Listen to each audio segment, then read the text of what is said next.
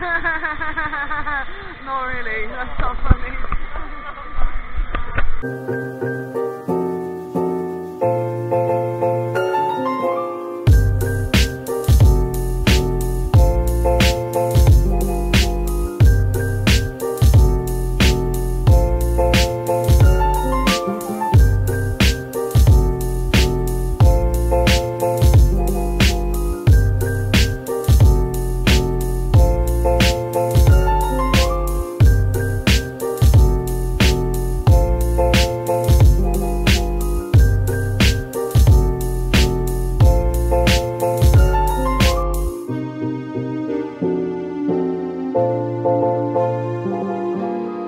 Bedroom glow up. Hello, welcome back to my channel.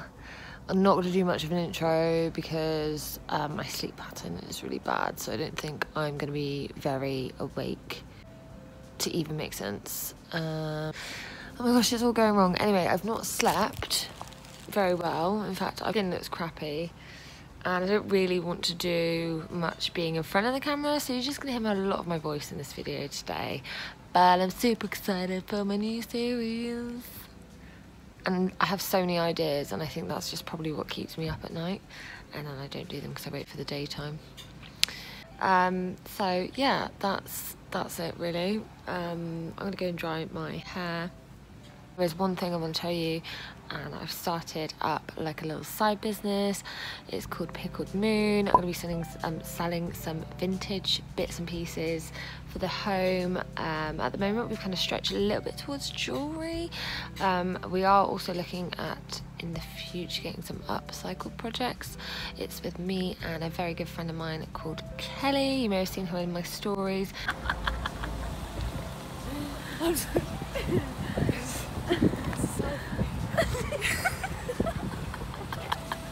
So if you've not followed me on Instagram, my Instagram handle will be down below, as well as Pickled Moons. We're on Etsy. But again, if you enjoy this video, please like and subscribe, because honestly, I want to keep this channel going. Originally, I planned to do this kind of style for the spare room when I was doing it up then.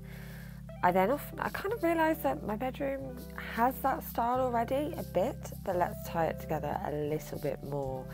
I also got into the colour beige recently, and I want to try and tie it in a way that doesn't make my space feel boring, but neutrals are very attractive right now and they're extremely in, as well as this resurgence of an 80s version of Art Deco, I would imagine. So that is really exciting me right now. I'm loving this whole... I actually get butterflies thinking about all the decor, new items I'm seeing about. So I decided I would love to have some cool lighting, but of course, like anything, it's expensive. So let's find a way around this, and that's what I did. I decided to DIY them myself, obviously. And actually, I got a brainwave after messing up some lamps I bought on eBay. I did not like what I did. So, you're gonna make do and mend, as my grandma would say.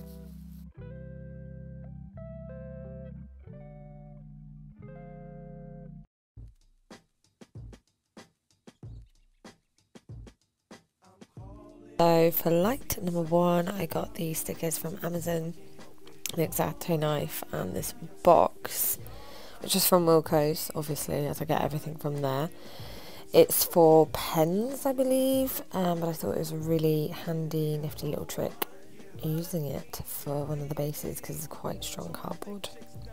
You just want to get the stickers out. They are like fake tile design.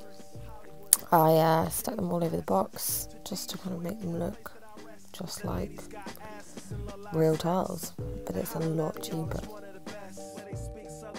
The other thing you will need is a wire for the light, so you're going to want to draw around this in a second to make sure you get the right shape for it to poke through so your light bulb can sit firmly on top.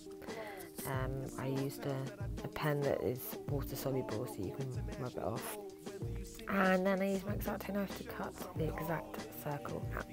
I want you to myself, I can't help it. Oh my, yeah, maybe I'm selfish. You're my ladies. Once you have finished, make sure you add a light bulb, because that's how you're going to be able to make it into a light. And voila, here you go, here's the finished result.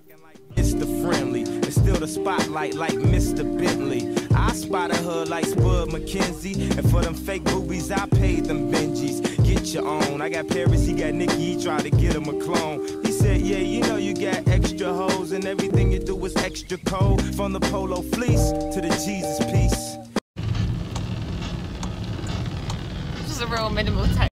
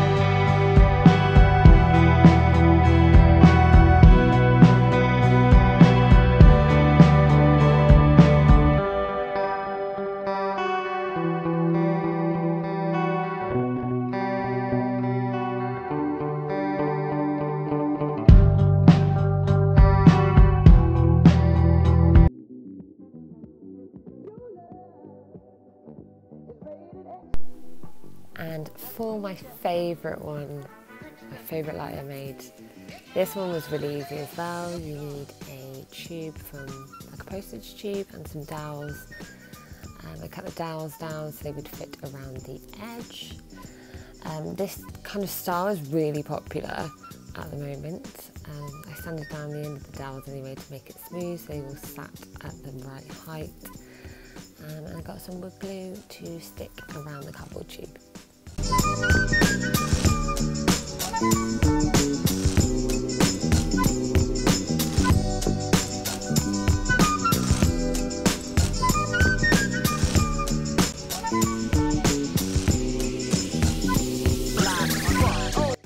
I'd say this probably takes about an hour to dry, but you can leave overnight just in case you want to be on the safe side.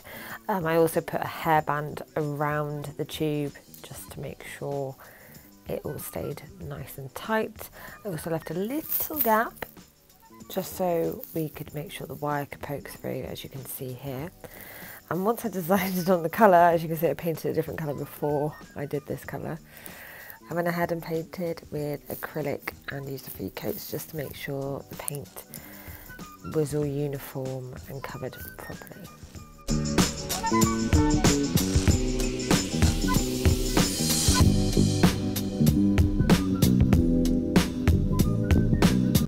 I am so impressed with how these two came out and how cheap they were. They look amazing. I'm definitely going to be keeping them for a very long time.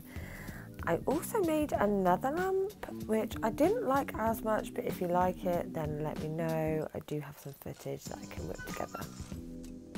You can let me know by commenting down below, or follow me on Instagram and let me know there. Please remember to like and subscribe, check out my Instagram for updates on my new business, and give us a follow at Pickled Moon Vintage. Thanks guys. Why did the hipster stop drinking coffee? Cross the road because... No, why did the hipster stop drinking coffee? Him not to. Because he drank it before it was too cool.